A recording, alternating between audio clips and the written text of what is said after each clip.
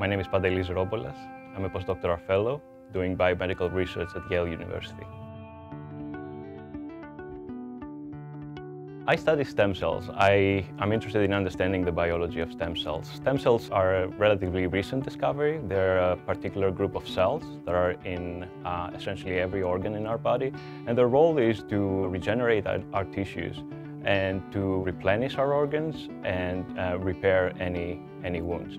Stem cells hold a great promise in helping us understand how basic diseases like cancer and cardiovascular disease, Parkinson's, work, how the normal tissues deviate from their normal behavior to develop these diseases.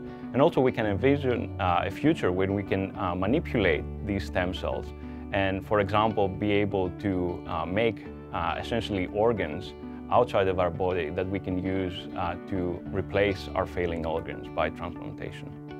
My goal is to understand what is the mechanism of this, and by doing so, maybe uncover what the role of stem cells in prevalent diseases like cancer and cardiovascular disease, and maybe devise new therapies for regenerative medicine. For a relatively short amount of time, I started working with a very unique form of organisms they called planarians. So these are small worms, and they have this unique ability. If you chop one part of the body, they can fully regenerate it.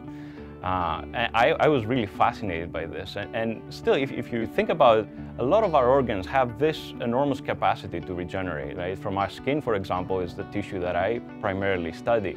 It's continually being replenished. And so I was very interested in understanding how this fundamental biological process that is so unique works at the basic level. Well, I guess any scientist will tell you that there's absolutely no structure in our daily life and in our schedule, and we very rarely fall into a regular routine. I guess you have to come to terms with the fact that as a scientist, your work becomes your life and your life becomes your work.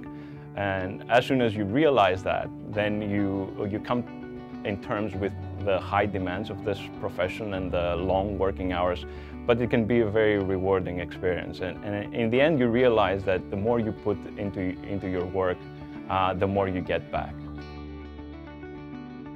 I would say that I consider it an achievement to be able to be productive all these years and still love what I'm doing, day to day. I think that's a big achievement as a scientist.